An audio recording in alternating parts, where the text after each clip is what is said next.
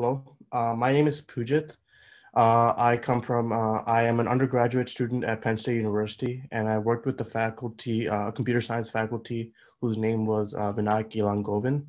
And the project and the research that we're presenting is obstacle avoidance and pathfinding systems for mobile robot navigation.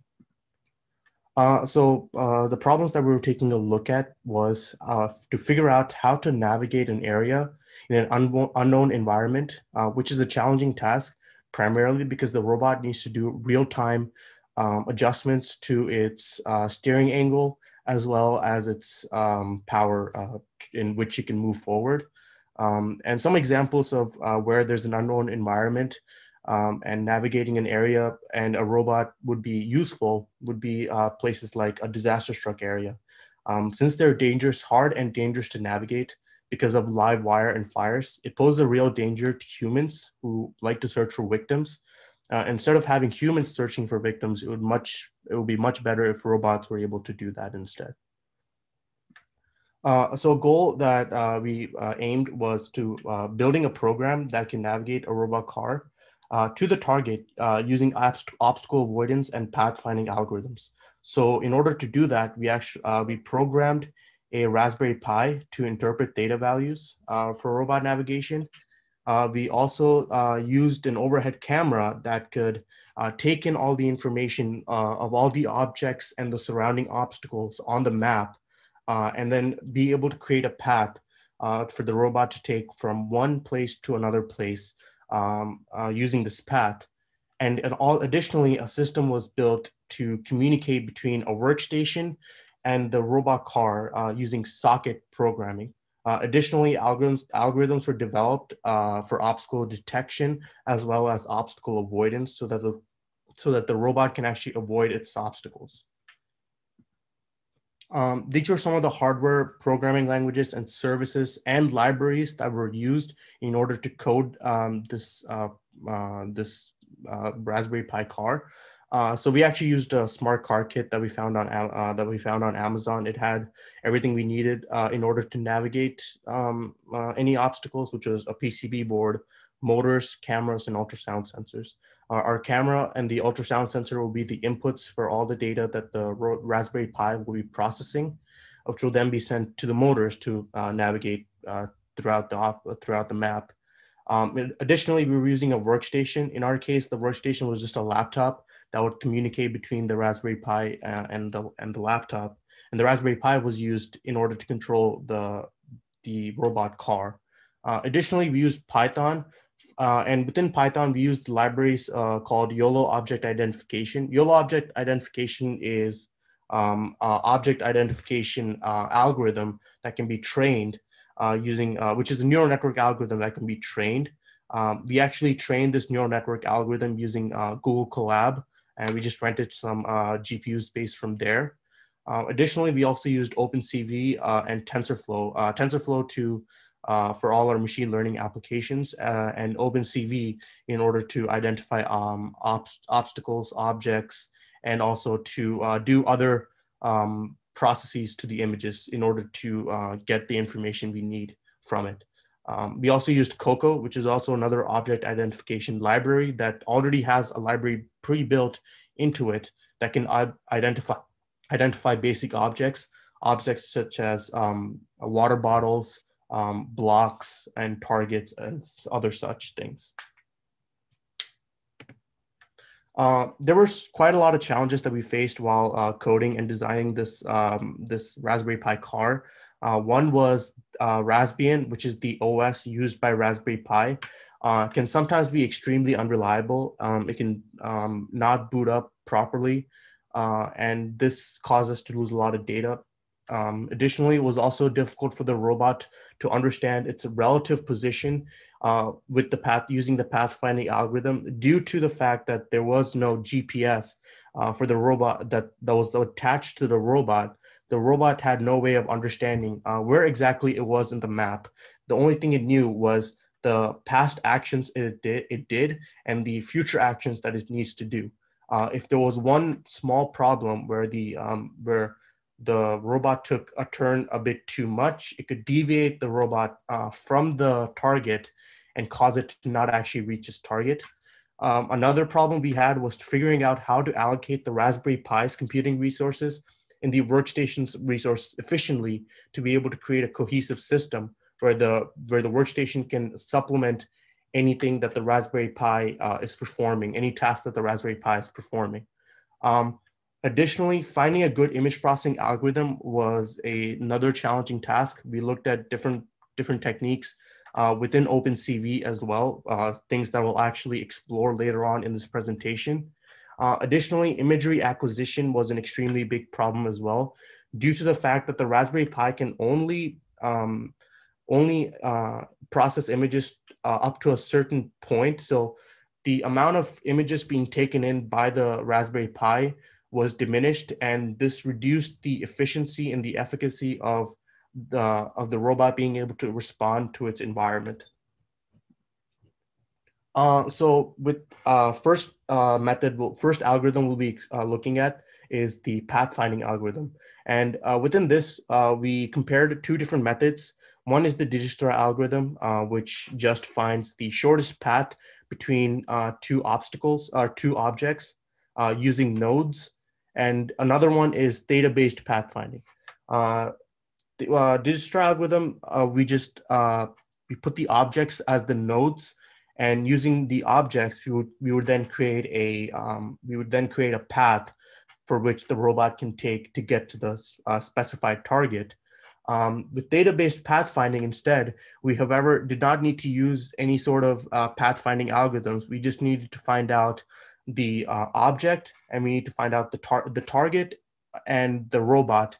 And using YOLO object identification, identify the target and identify the robot, figure out its positional, figure out its X and Y coordinates, and find out and identify how much the robot is deviating from the target, and what is that theta value for that. Additionally, after we got theta value, and I'll explain more how we use the theta value, but the robot navigation would then use, in the beginning, we used lane keep assist. So we had tape on the floors, and the robot would need to follow the tape to get to the target. That was the first method of navigating that we have done.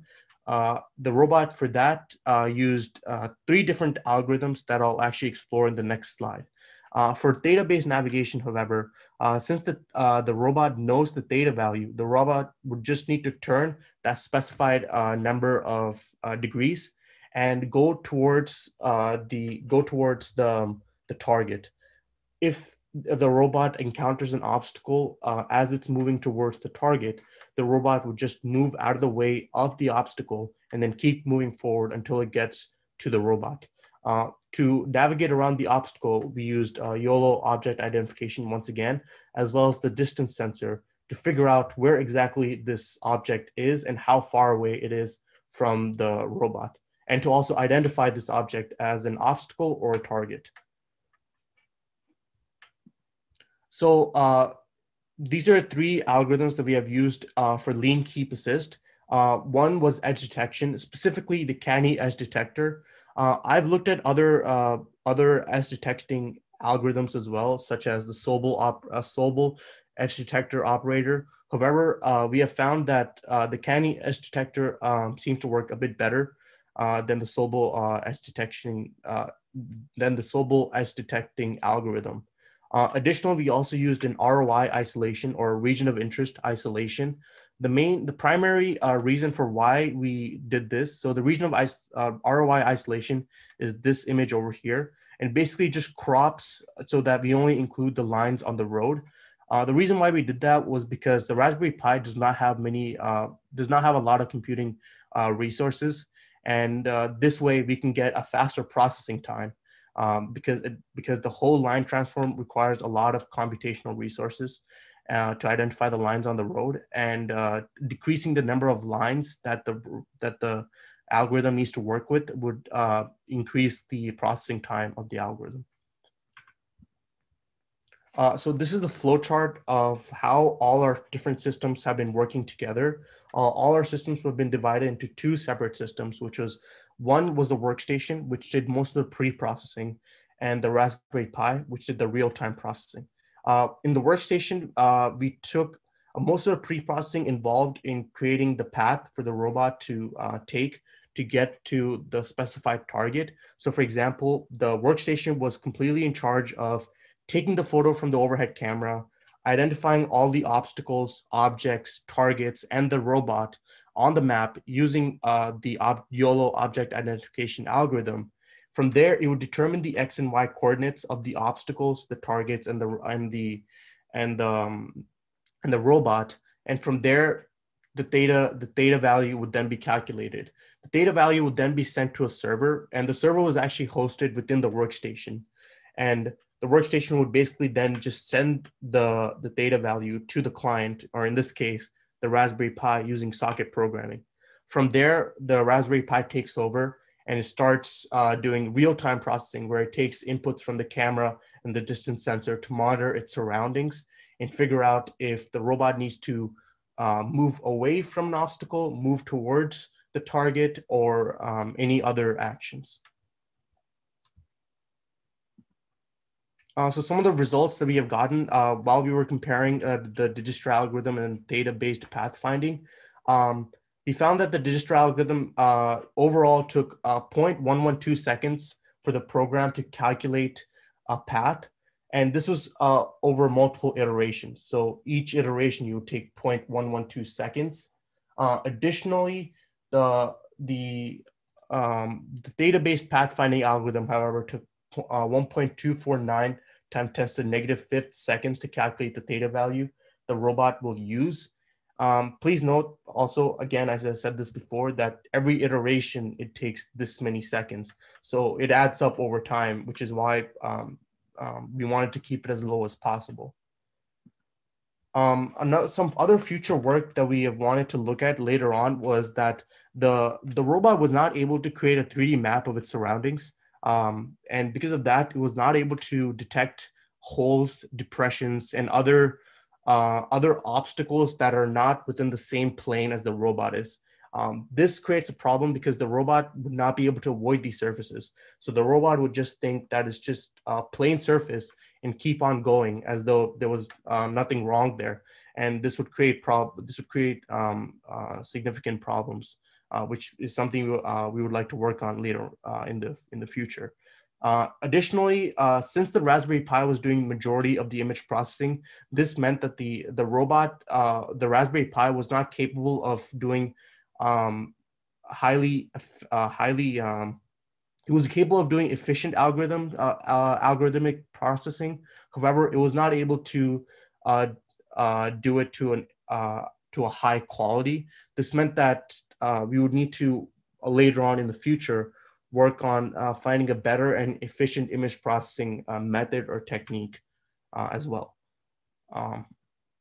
And basically, in conclusion, one thing that can be taken away from this is that the picture taken overhead used YOLO object identification to identify all the targets. And then they were targeted, they were used as endpoints. The target was used as an endpoint for which the robot can get to. Comparisons were made between the Dijkstra algorithm and the theta-based pathfinding algorithm. And we found out that theta-based pathfinding was a bit more effective in getting the robot to from one place to another place efficiently and quickly. Additionally, ultrasound sensors and the camera were used to navigate the obstacle. And this was done by using the distance of the obstacle and by identifying the obstacle. And all these methods were run over two separate systems that were connected using a server client port. These are some of the references that I've used for this research project, and thank you.